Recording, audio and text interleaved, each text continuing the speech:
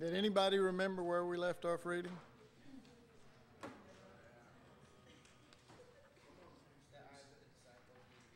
That's what I thought. All right, page 16, the eyes of the disciples need to be open.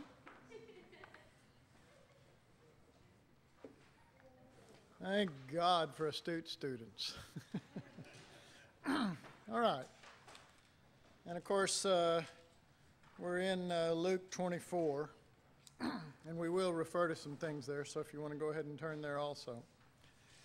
The scripture that is here on page 16 is Luke 24:15 through 16, and it came to pass that while they communed together and reasoned, Jesus himself drew near and went with them, but their eyes were holden that they should not know him. And this little section that we're going to get into here deals with several things, but I think the first thing that it deals with is just this thought of communing together, like what it says.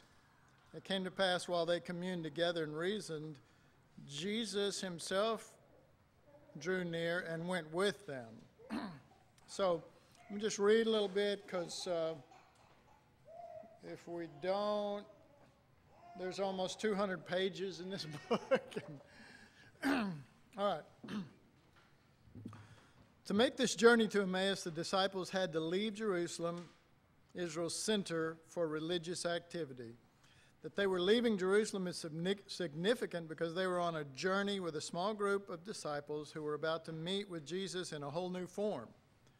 Though they loved the Lord, though they talked about the Lord, there was a problem which is revealed in verse 15 and 16.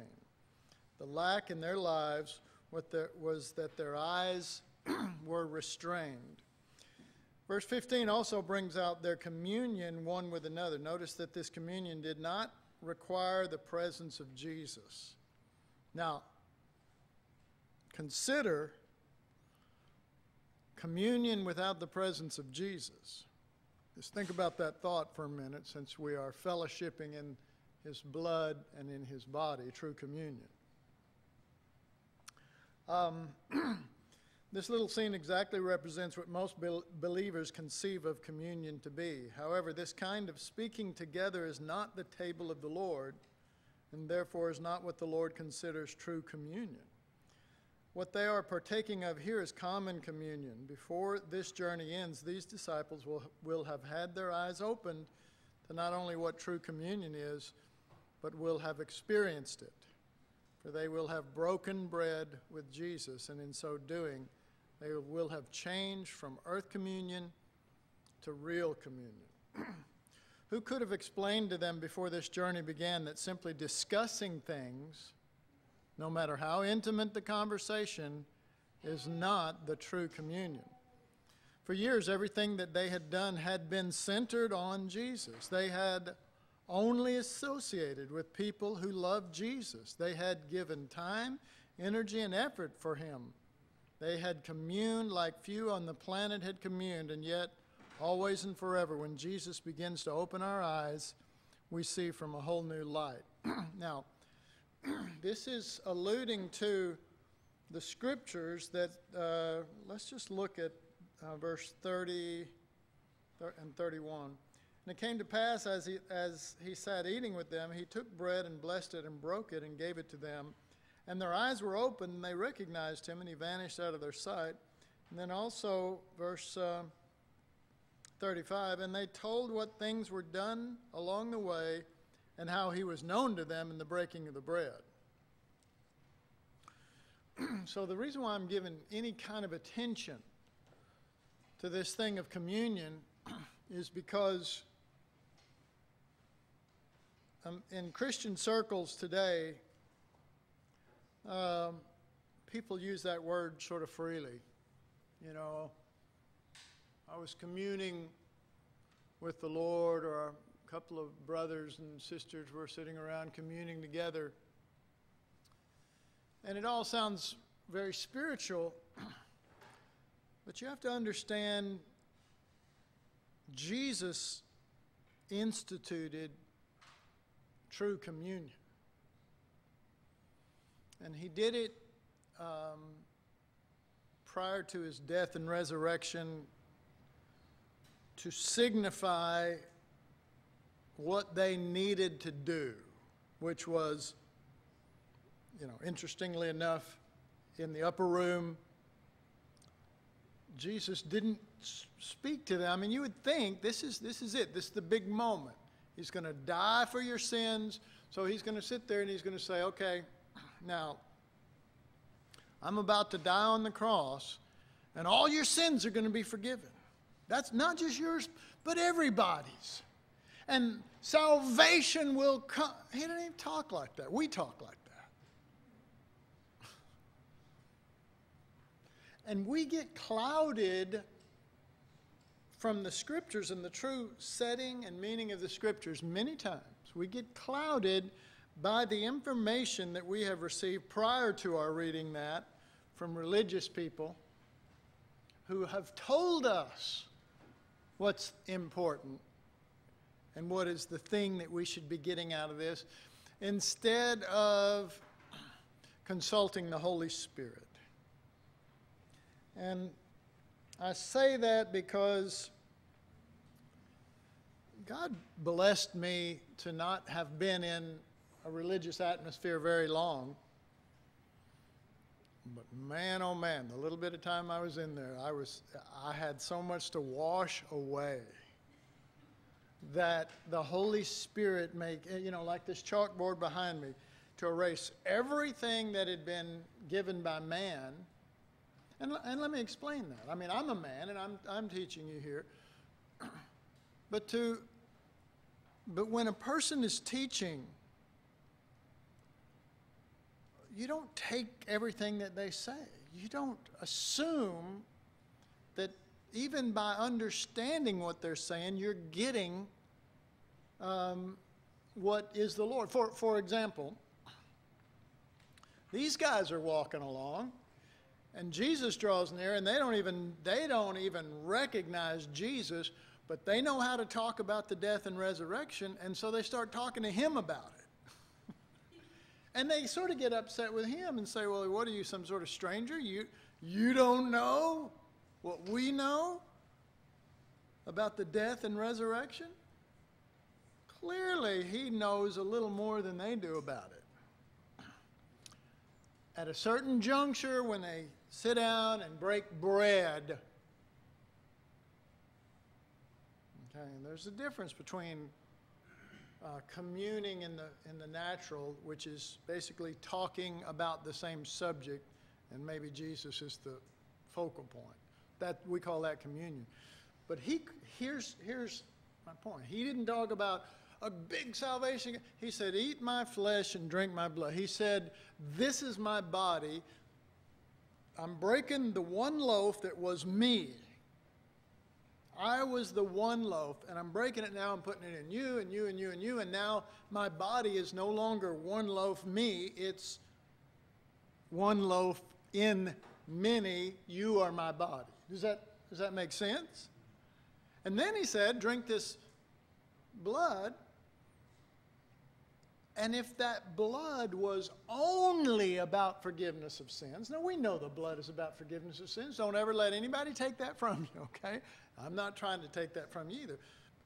It's about, but that's not the only thing about, because if it's about forgiveness of sins, he would have said, take this blood and dump it on top of your head and let it run down on the doorpost, and then when the death angel comes, wouldn't that make sense? I mean, wouldn't that really actually jive with the way things are presented? But Jesus completely blows everybody's mind and says, drink it, for the life is in the blood. Does not the Scriptures declare that? The life is in the blood.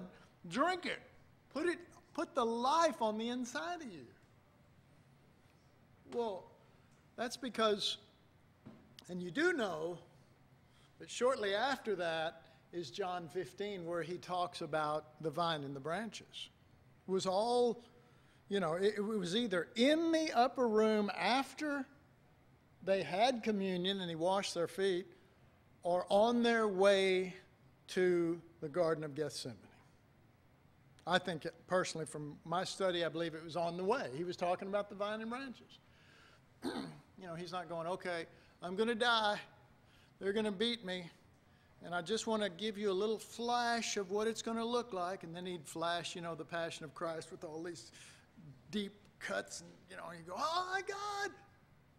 Yeah, I'm going to do this for you. So now that you're getting a little flash of what it's going to look like, you need to be committed to me for what to the extent I've gone for you. He didn't do all that. You know what he talked about?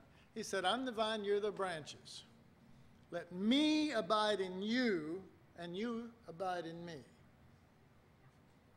It was a life exchange. It was a union. It was a relationship of oneness. Not just a relationship. It wasn't a relationship of Christianity to the master. It was a relationship of a vine to its branches. Well, what kind of relationship is that? One that flows into them and brings forth his stuff out of them. Well, most people are trying to bring forth their stuff to bring Jesus glory. Good stuff. I'm going to be good, and this will bring you glory. Well, how's that working for you? The whole reason he died on the cross was because there was none good. But all of a sudden we're good. No. He didn't make us good, he made us dead.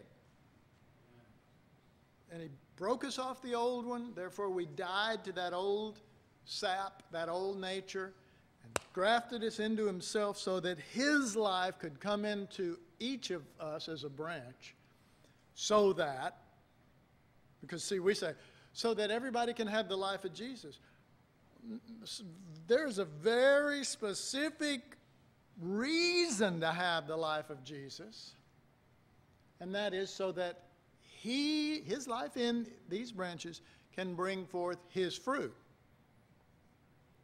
For example, the fruit of the Spirit: love, joy, peace, gentleness, meekness, faith, temperance, long-suffering. You consider that,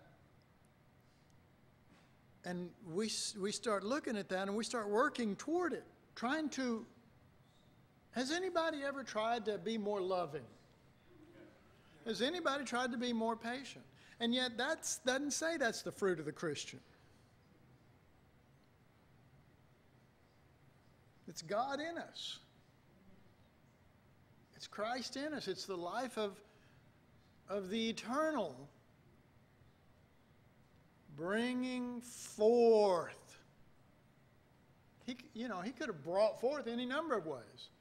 He could have skipped this whole thing, died on the cross, and then rose up long enough for everybody to see him in the heavens, and then shot back down and put his foot on the Mount of Olives and split it wide open, and everybody would have won. Yeah, he's the Savior of the world. He gave us his life so he could save us. No, he gave us his life so he could be one with us, because to him, this is way more intimate than it is for the average Christian. It is, could I say, it is special with him? Well, now, where would you get that from? Remember, we're talking about communion here. Jesus said to his disciples, I have with much desired to have this communion with you before my death, before my departure. Well, he must really be into rituals. Right? He's going, oh man, I really like this ritual. I've been looking forward to doing the ritual with you. His heart is way beyond that. He's not into rituals. See, I just knew the light was going to finally come on to you folks over there. This is great. No, he said, I have with much desire. This isn't the exact wording. Desired to commune with you over the things that will last, over the things that are eternal. And so, for Jesus, they're looking around going, Jesus sitting there and they're eating, and they're doing the Passover thing and all that, and all of a sudden Jesus takes bread, which didn't have to do with the Passover, and goes, okay, everybody attention. This was my body, broken for you. What does that mean? Broken for your sins? No, broken so that it can become put in a form that you can partake of it. Isn't that cool? That's really cool. I mean, because it was broken and passed out so that we could take in this portion that represents that we are now the body of Christ. All we usually see in those symbols and all of that and the ritual is Jesus died for our sins, and now we can feel better. But don't eat the bread or drink the blood until you're really sorry for your sins. I mean, really, that's so common. Don't do it. If you're not really repentant, then you'll go to hell if you eat it. I mean, it's almost put that way on some. Very much put that. Yeah, Catholics do not take communion if you haven't Right. gone to confession. And so, it's just this thing. It's become this deal about sins. But for Jesus, and again now, remember we're talking about communion here, and we're saying that communion to Jesus is much more than two people talking about his death and resurrection, or communing over, even if they're the truth. And also remember that we're talking about, don't just listen to me or any of the teachers in this Bible school or any teachers, or preachers anywhere, without saying as you sit there or you attend whatever, that you say, Holy Spirit, may I not just attend a service. You are here. We say that, don't we? The Holy Spirit is here. But we're not really very much aware of that unless some big supernatural thing's going on.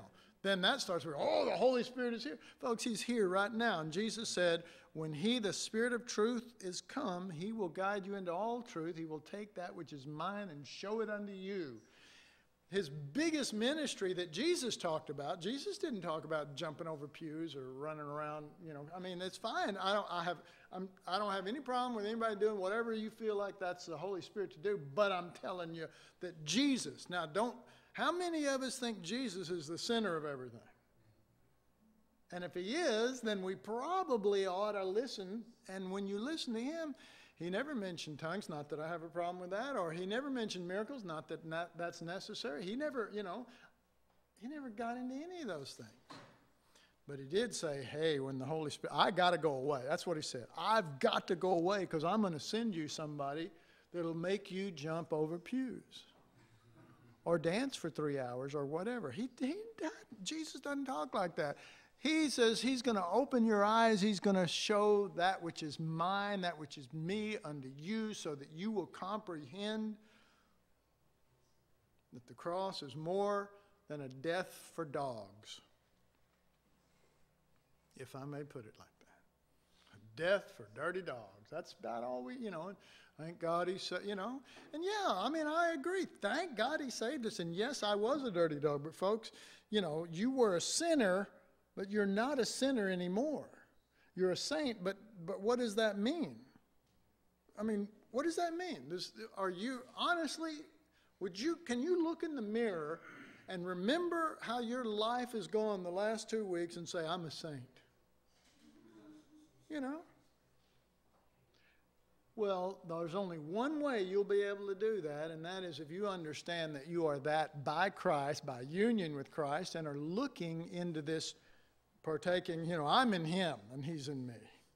And I believe that more than I believe what I see, feel, taste, and touch. Is that a good idea? Because you can get down on yourself.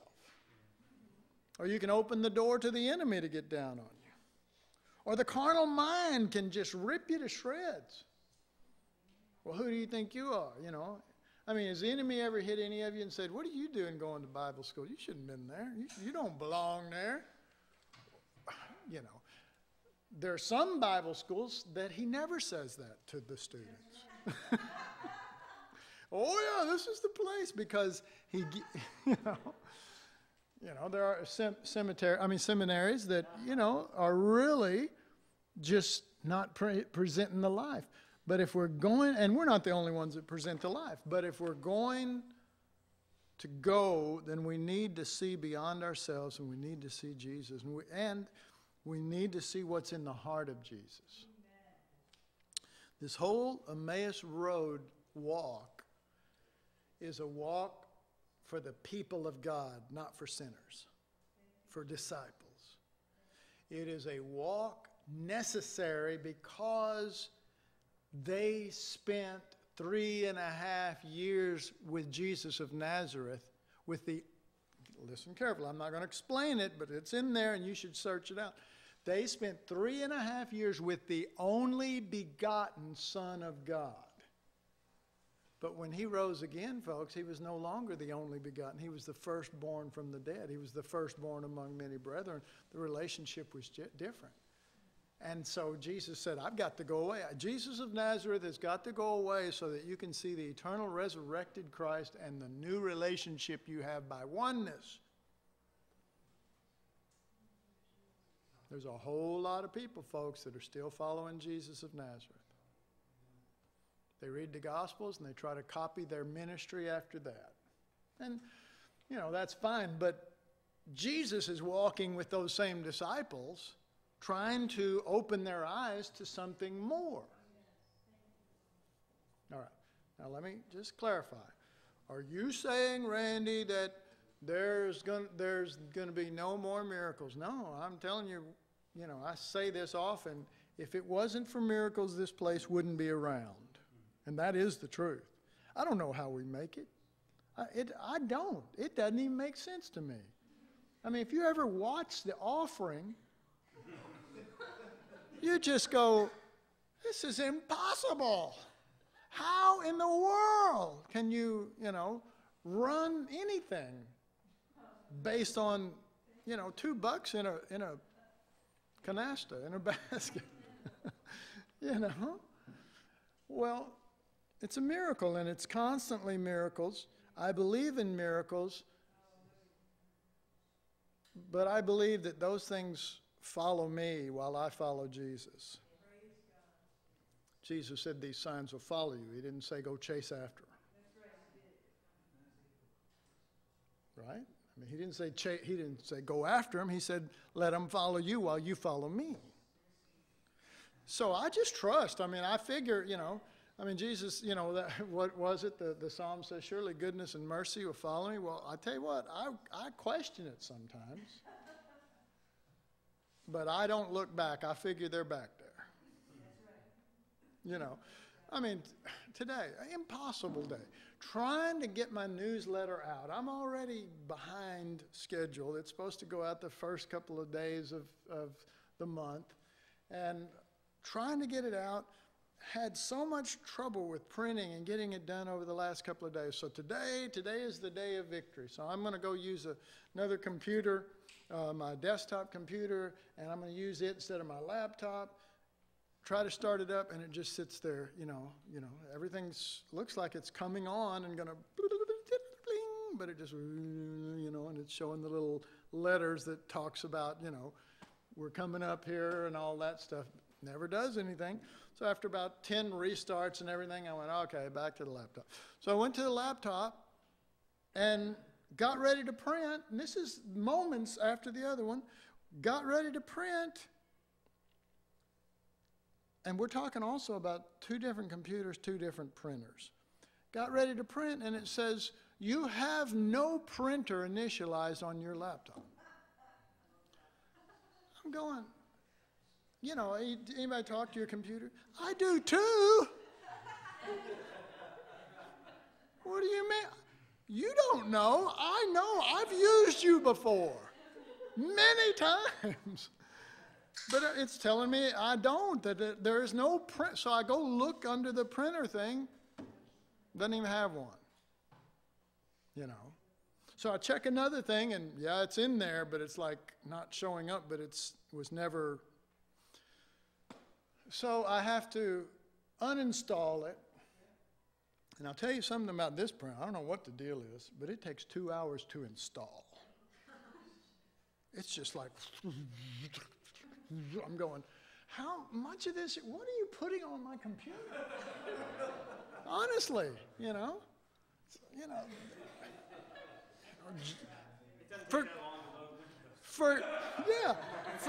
Forget the newsletter. Jesus will be back before. I'm sorry. But, you know, so I decided, okay, I'm going to uninstall, and in the meantime, I got in the Word, and it was just because I know you don't just sit there and do this, you know. So I've got it right here, but I'm studying, and when I get done uninstalling and installing, I printed one page of a 2-page newsletter, front and back of one page. And then it was time to come here. But just before I shut it down, this little thing comes up and says, you have a virus on your computer. Now, I have got the best Norton, brand new, highest, most expensive protection, and 3 other things, including the original that came with that laptop that had expired 2 years ago. And guess which one brought up that I had a virus? The expired one. And I'm going, and it's McAfee. It's not even Norton. I'm going, I just want to sue these Norton people. They make you feel like you got the best and everything. So, I dealt with it through an outdated system, They are back there. They're not right here. Goodness and mercy, they're not right here, but they're back there. And I'm sure they're having a good time looking forward, going, maybe we need to get up there with him. All right. I need to read. What has happened here? We were going to read this class, remember? How far did we get? Did we even get very far?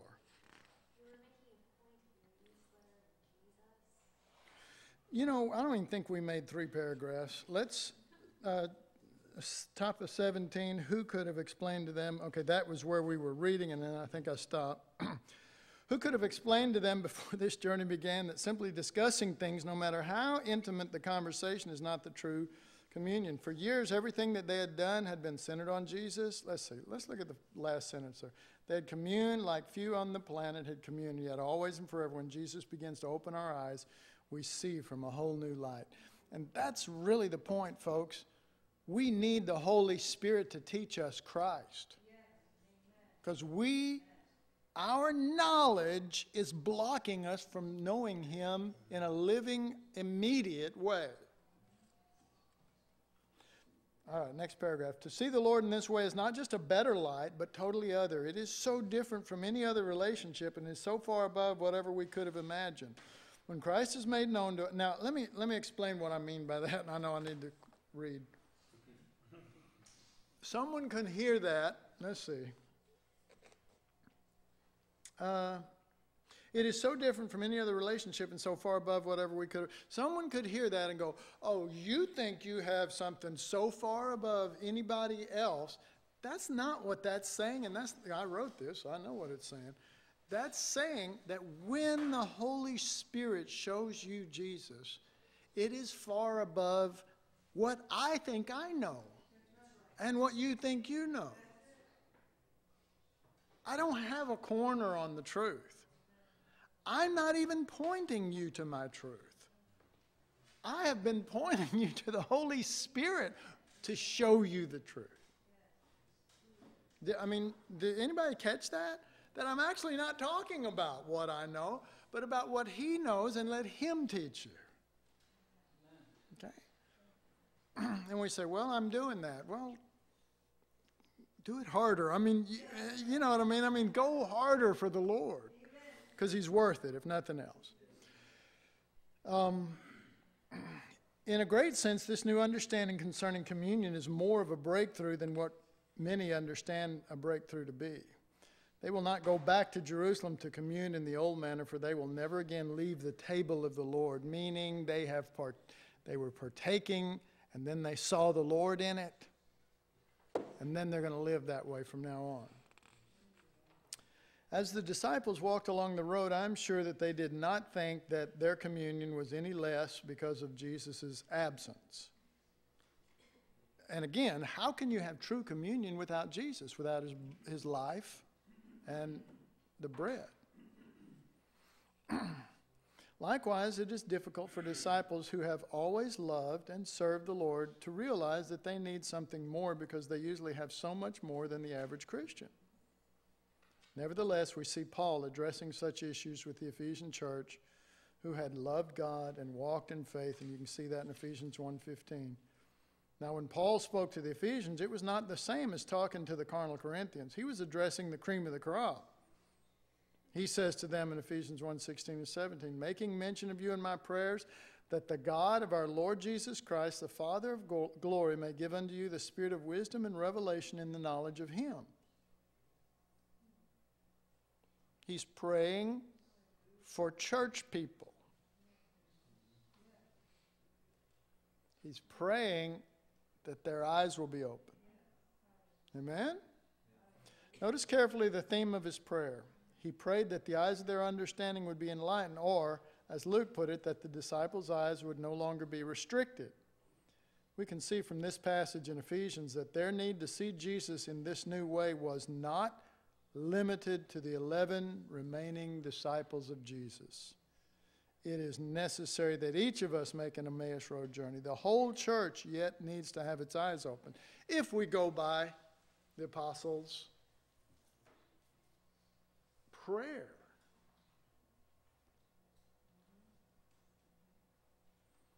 I mean, this is not just something he's teaching. It's something he's praying. It's something that he desires from the Lord for the people of God. That what? That we may see Jesus. Are we talking about a vision? No. Are we talking about some mysterious thing or a great mystery open? No, not really. I mean, yes, you will see, you will understand things and whatever, but that's not what you're after. And that's where many people stumble, is they say, I want to see Jesus. I want to come to a revelation of Christ. I want the Lord to open my eyes. But what they're looking for is all the knowledge that goes with that, and it's not a pure heart to see the Lord. The pure in heart shall see God. It's not, their motive is not pure. Their motive is so that they can be among the elite. Trust me, there's nothing elite about it. You see that you're dead. You are elitely dead. There's nothing elite about it. You see that Christ is your life. You see that you've heard it a million times, now you see it. And only in seeing does it become effectual. Only as the Spirit of God opens our eyes. So, you can read book after book. Anybody ever done that? I mean, when I first started hearing about the Lord in this manner, I got hold of every book that I could, and I happened to be in a blessed situation where I had available at my fingertips some of the best books, probably better than I have in my library right now. And so I read and I read and I read. And what happened? My mind, I started getting all this new information, different information than the charismatic movement was telling me. It didn't put down that. It didn't say that God's still not God and all the things that we knew, all the things that these disciples knew prior to this. It was not voided out. Well, it wasn't all voided out. That's not, no. How do you build on something? You know what I'm saying? You're building as you go. But you don't build a certain place and go, well, this is it. This is all of it, Well, the way that you can tell if you're building a house, if this is all of it is, if you're sitting there on what you've laid down and the storms are still beating the fool out of you. Then you go, you know what? I don't think this is finished. There's got to be some more. Does that make sense? There's got to be something more. And that's a good question or a good statement. There's got to be something more. And this is my personal belief, I don't ever want to give up on that statement. I don't ever want to give up. I want to always say in myself, there's got to be more of Jesus. There's got to be more of Jesus. I can't be satisfied with what I've got. You look at Job, and he looked like he knew, according to the scriptures, he knew more than everybody in the East. He was, was God satisfied with what he knew? Apparently not. Apparently not. And I would rather stay hungry instead of get to a place, a plateau, start camping, and then have the Lord send a storm that tears up my tent. Enjoyed your little camping time? Well, it's time to move on. All right, so the last paragraph on 17, don't you feel like we're really moving out? As was stated earlier, the Emmaus Road journey is purposed for the opening of the eyes of disciples and not the eyes of sinners. Few have heard of such a journey. Most of us are ready to make the discipleship commitment to Jesus for 3 years and stay with him for that amount of time. How many believers understand that 3 years will not satisfy God's intention for them? What then is left for disciples long after all the truths have been spoken, after all the miracles have been seen, and all the experiences have taken place? There is still an emptiness within a believer at the end of that time, and God will say that he needs a small group of disciples to walk the journey with him, an Emmaus Road journey. He's looking for those who will give themselves to this journey, to this time, to this trip. All right, Luke 24 and verse 16 through 18. But their eyes were restrained so that they did not know him. And he said unto them, what manner of communications are these that you have with one another as you walk and are sad? Interesting, they're talking about the resurrection of Jesus. Did you know that? But Jesus is saying to him, what are you talking about that's making you so sad? And the one of them, whose name was Clopas, answered, said unto him, art thou only a stranger in Jerusalem? So now remember, they're saying, Jesus, you don't know what's going on? Oh, except they don't know it's Jesus, by the way. So it would be more like, dude, you don't know what's going on? You need to get in the know. We'll tell you. We will inform you. We'll bring you up to speed, dude, person, guy. And yet Jesus has appeared to them as a stranger so that they can begin afresh without any bearings. Only the Holy Spirit will take them in through this veil. Only the Holy Spirit. Thank God for the Holy Spirit. Hallelujah. This journey was different than the years the disciples had spent with Jesus. Before Jesus' death and resurrection, they would grow excited over a demon being cast out or Jesus working a miracle. At that stage, those experiences were the pinnacle for the disciples' walk with Jesus.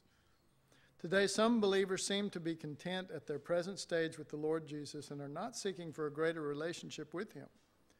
This very fact emphasizes that this journey is only for those who have identified an unexplained, this is an important sentence, This very fact emphasizes that this journey is only for those who have identified an unexplained dissatisfaction within themselves. Now, I want to make something plain here. It says, this very fact emphasizes that this journey is only for those. This journey is not for everybody. Okay. If the subject is, let's all go out of here, knock on 3 doors, and try to lead people to salvation, salvation is for everybody, right? And, there's questions about this and that.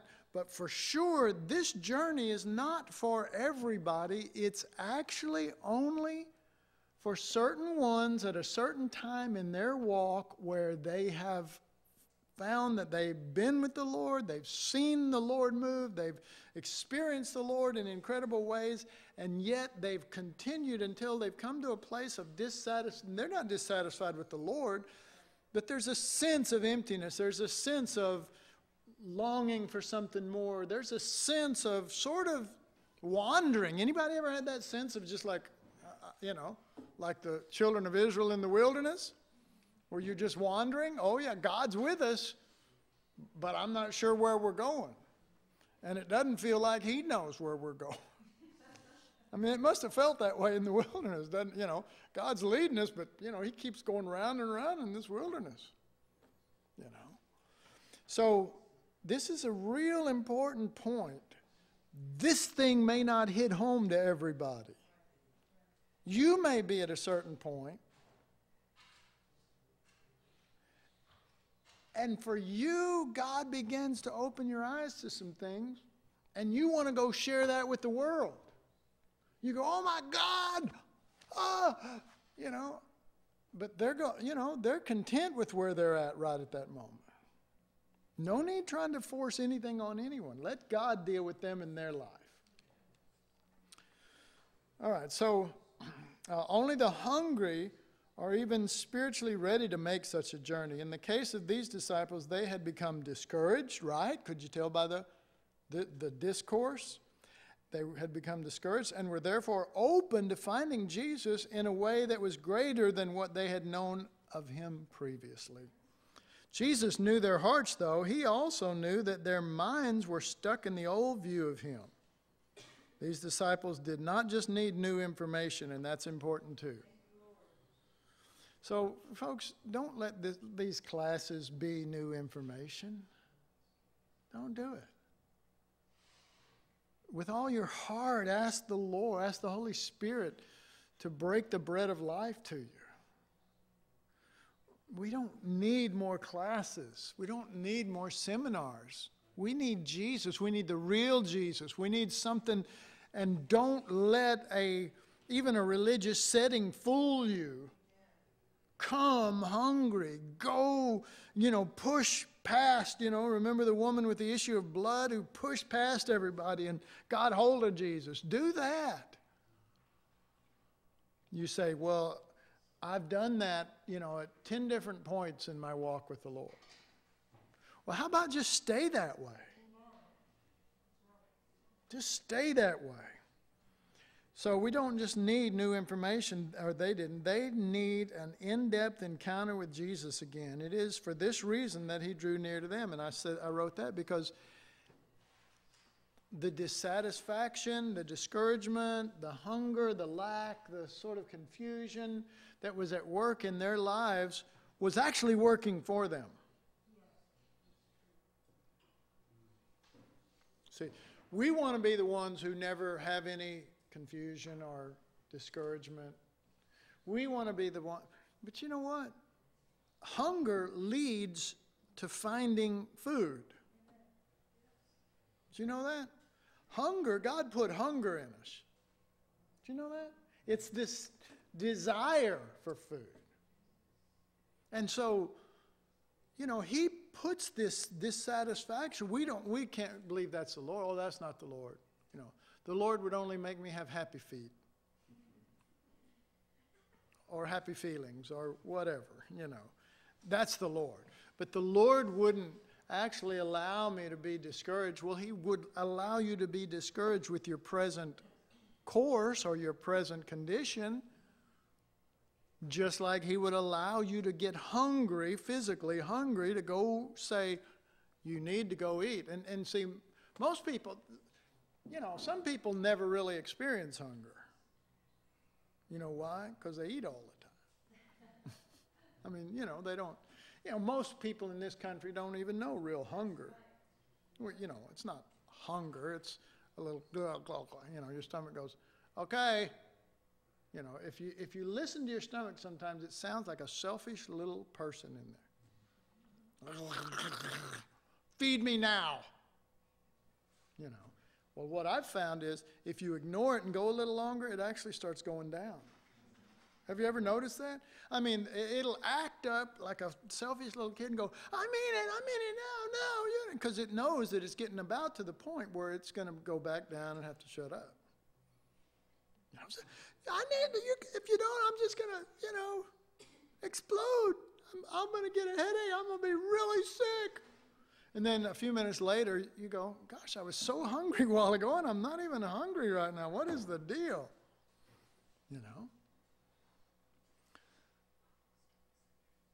In my case, I don't even think to eat. Hardly ever. It doesn't come to me. I'll be working and my stomach will say eat, but it's so quiet in there that I don't hear much. And so Deb puts a lunch right there in front of me and then calls, did you eat? Yeah, I think I did. No, I didn't. That happens to me. I thought I ate, And so okay, I'm going to eat, Well, I would say that that's not normal. I would say that God put hunger in us, and God put a hunger in us for Jesus. And that's normal, that once you've gone for a certain amount of time and you've expended a certain amount of energy, you need to go after the Lord. You need to, once you've ministered, you've served, you've poured out, it's time to fill back up. Can I get amen? Let's see. Oh, and then the last sentence there was, it is for this reason that Jesus drew near to them. Isn't it interesting that they're walking along and Jesus shows up to them? You know why? Jesus doesn't, I don't know if you ever noticed. One time I went through the Gospels and I just wanted to kind of look where Jesus went. And Jesus never went anywhere random. I mean, he always seemed to show up where somebody was hungry or somebody was needy or there was some open door to him. You know that? And some of it is just, it's just weird. I mean, I remember, I can't remember all the details right now, but I remember doing a search and he ends up outside of Israel. He didn't do that very often. I think I can't remember where he was at, Syria or somewhere. And he ends up out there, and he ends up ministering to somebody who's not even of Israel. And he came into that city, ministered to this woman, and then leaves and goes back into Israel. And I'm going, don't you think there's a lot more people out there who need Jesus? That's that religious spirit. Oh, I mean the common thought of the day. Don't you think there's more people out, I mean, if we were there and in charge of evangelism and Jesus was working for us, we would have said to Jesus, don't you think there's more people than this one lady out here in this city that needs Jesus? I am Jesus. I know who's ready for me, who needs me. See? We say, no, there's a task, there's a cause. We do what we do because there's a cause. No, we don't either. I believed that way for years. I did, because there was a cause. But eventually the Holy Spirit said, you don't do something because there's a cause, because then you're no different than the radicals of da-da-da-da, or the Black Panther, or the this, or the that. Everybody's got a cause, and you just got this cause. You do it because Christ is your life to do it. You do it because you're moved in the energy of the life of Jesus to do it. It's not this external cause. you carry a banner. I mean, I know all about it in the 60s, and your banner says, this is my cause, and we want this changed. Folks, then you're nothing more than a radical. No, God didn't give us a cause. God is trying to impart his purpose to our hearts, not just to our minds. And he's trying to do that based on oneness. All right, I keep stopping and talking. Let me make sure I finished up. Yes. I'm going to read one more paragraph, and then we're going to stop because it's over with. When Jesus drew near, the disciples did not even recognize him. He was a stranger to them, so they did not know him. Surely, if anyone would recognize Jesus, a disciple would. They had spent years with him. During those 3.5 years that they had spent with Jesus, they did not feel like he was a stranger. If you had talked with them about anything they knew of the Jesus that they had walked with for those years, or for these years, they could commune with you. They knew and communed with Jesus of Nazareth. They knew his works. They knew his influence. They knew his miracles. And they knew his words. All right, we're going to stop right there. I need somebody, Ryan or somebody, if you'll mark that for me, bottom of page 18, and we'll continue there. Anybody getting anything out of this? It's just so important that we don't fall into a religious rut here. That we really keep our hearts tender and that we say, Jesus is everything and he's what my life is about right now. And you have to do that not just in the classes. Come on. Come on. Jesus is not part-time. I remember years ago, in my early going, somebody said, are you a full-time worker for Jesus? I said, yeah. And they said, well, what do you do? And I said something like, well, I lead worship on Wednesday nights for the church. Thought you said you were full-time. I'm full-time for Jesus. I am full on, full out, full-time for Jesus.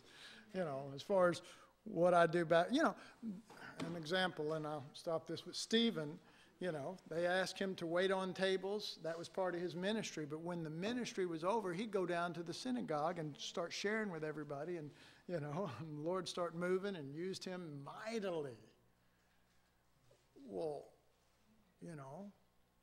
some churches would say, now, Brother Stephen, you need to stick with the ministry of waiting on tables. You don't need to be going down there stirring up trouble. That's not, that's really not your ministry. Folks, your ministry is Jesus. Your ministry is to do what God calls you to do right now. Yes, he'll open the doors. He'll show you things later on as far as specifics and whatever. But in the meantime, whatever your hand finds to do, do it heartily as unto the Lord.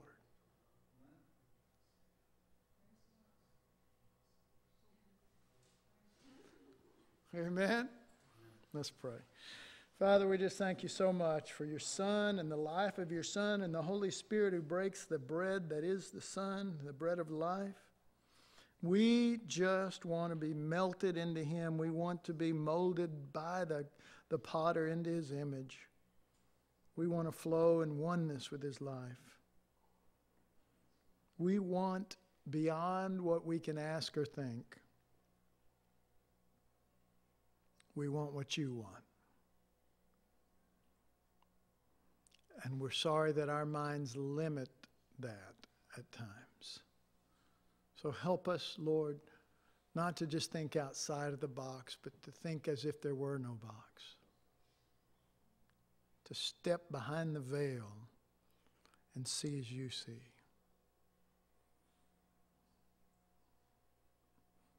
Yes, Father, we fail, we get distracted, we get caught up in things that we like of this earth.